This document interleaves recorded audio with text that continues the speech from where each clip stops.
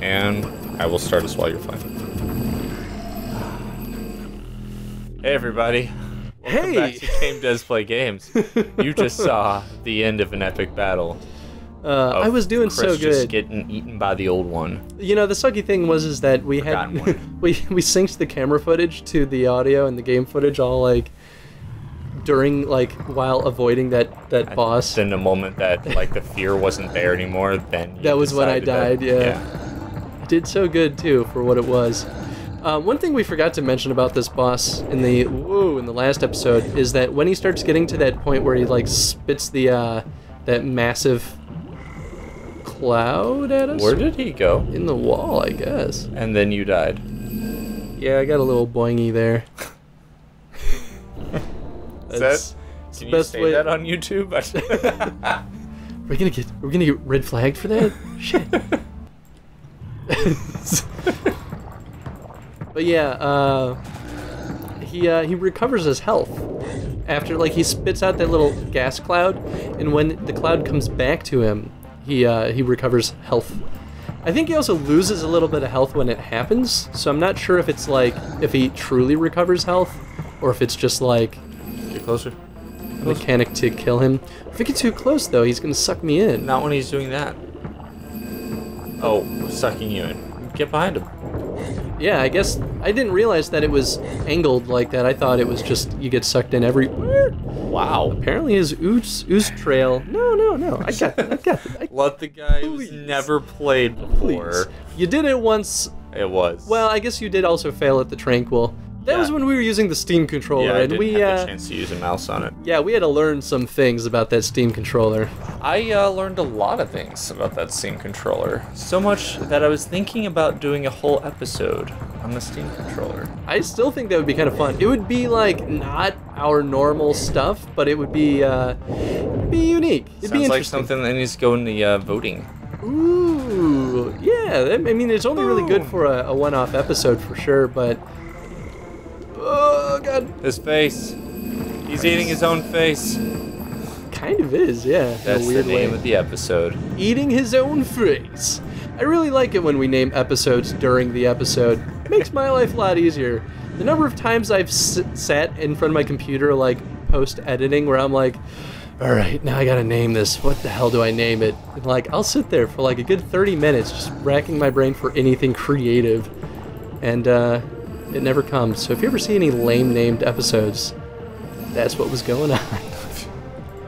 Oh, wait, can you shoot those? I can, to it just move pushes them out of the way. Okay. There is a boss later on where I believe that actually becomes necessary. You shoot the little components that are floating in the environment, that it prevents it from healing or something. Or maybe I am just thinking of this boss, but you can shoot them back into him. Oh God! Oh God! Oh God! Oh, that's how he's healing. He's eating the things back. He's absorbing them so maybe, back. I remember. It is this boss, and you don't use the harpoons for that. You use this handy-dandy saw. I don't know, I forgot that. Well, I'm really hoping that this guy's going to give me a speed upgrade. That's the one thing I really want right now. Either that, or he's going to give me the, Wouldn't he give you a hard thing, like a boost, or an actual new mechanic? Isn't that what bosses normally do? No, they don't all give you new mechanics, because otherwise then they'd have a maximum of, 8 bosses, because there are only 8 mechanics. But they definitely have more than 8 bosses. Also, I'm already Saws. Well, it also hurt me. Love this game. You know, we had a fan... We had a fan that recently subscribed to us and was watching our first session of the playthrough of this, and he was like, "Hey, I love the series," and I was like, "Ah, cool. Let's see if what videos he's done." And or he was like, "I've been doing a speed run of this a lot, over and over again." And I was like, "Oh, sweet, maybe he has a video on it." And lo and behold, he did, and he beat this game in 20 minutes, and he was really not impressed with his own time, but I'm just man, if I could do that, I'd feel pretty good about myself, so kudos to you, man. No joke. I mean, that puts you to shame. You can't even beat the boss in 20 minutes. Well, okay, to be fair... There's no. To be fair, I'm not playing this Whoa! With the optimal, like, playthrough. Jeez, he's healing so much. It's like you did nothing. I know. I know. I'm sure there's an optimal path, though, that the designers had in mind for this game. Like, it doesn't hold your hand, which is actually something I think is really, really awesome about this game. I really need to be faster for this. Nah, you got this. I mean, worst case scenario, we come back and fight this guy later on, too. What the... Stop that. Because he's actually not hurting himself when he's spitting out like that. I don't understand either how, like... How does this heal him?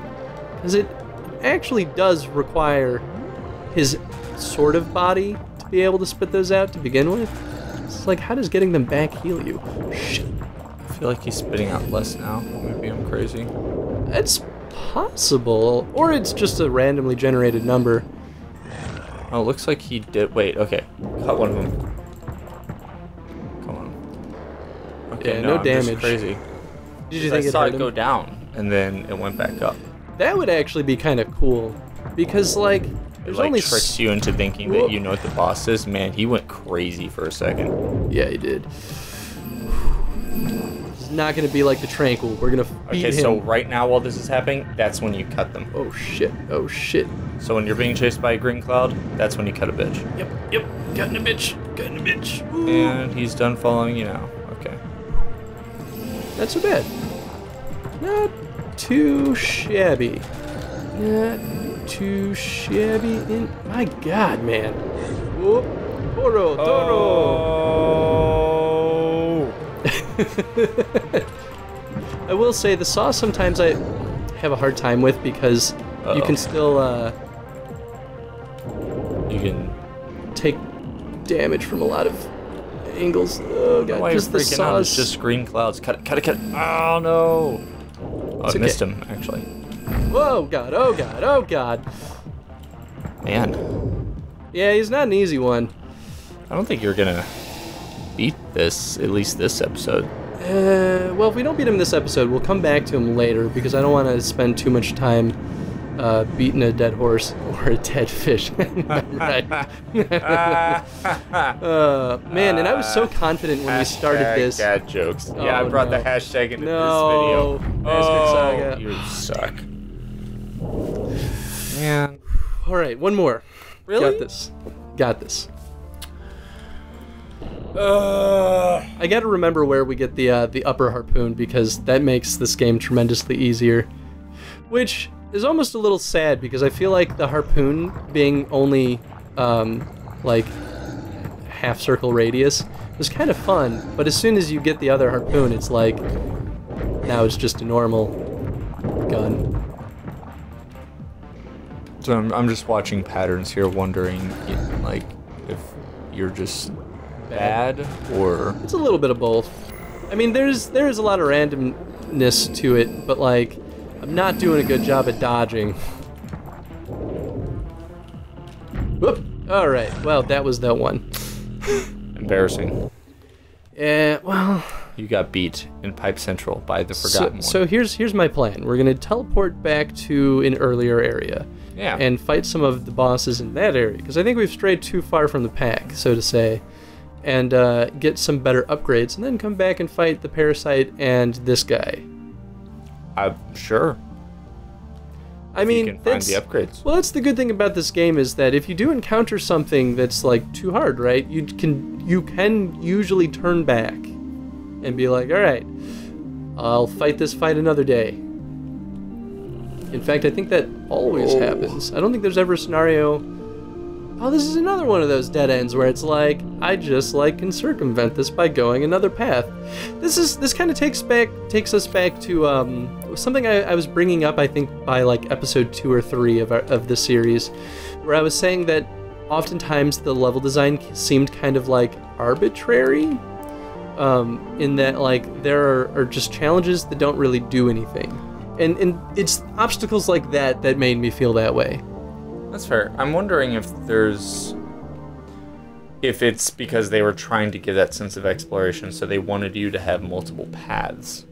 Maybe, but like, if it's so easy to just like go around the long way, I feel like that doesn't work from a level design perspective. I feel like it still kind of feels arbitrary ultimately. I think there needs to be more like justification of having like those other paths, other than it just being like a little bit shorter. You know, there aren't too many of those places in the game that use that, like the water current that you have to. Oh, look at that little guy! Dude, it's like a Bronchiosaurus, except underwater and with a leaf on his head. Patasaurus, I want to say is. Yeah, I think Bronchiosaurus isn't actually a real thing. Completely wrong.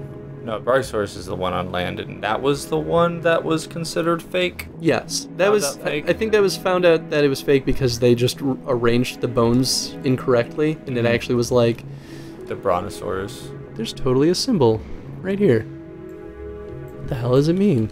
It's the pyramid with the eye.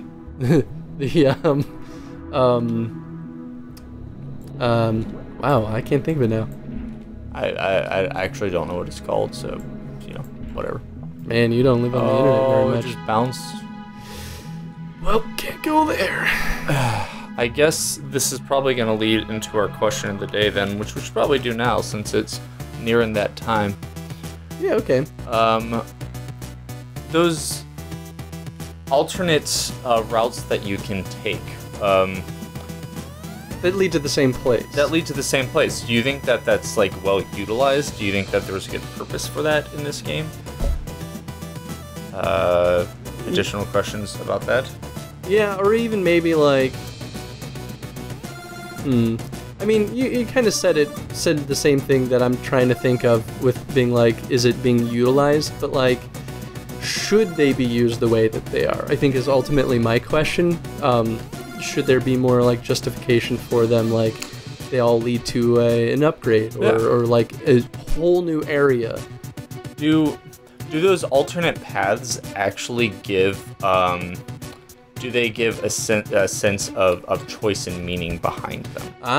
Yes. That's a good one actually, because that's a really sensitive game. Well, not sensitive, but it's a hard thing to achieve. Is not entirely incorrect. It's something that is usually less defined. Yeah, especially because like arbitrary choice in games is something that comes up a lot, because a lot of games like they try to avoid that linear feeling by giving like a lot of choices, but it's like, do you choose the left path or the right path?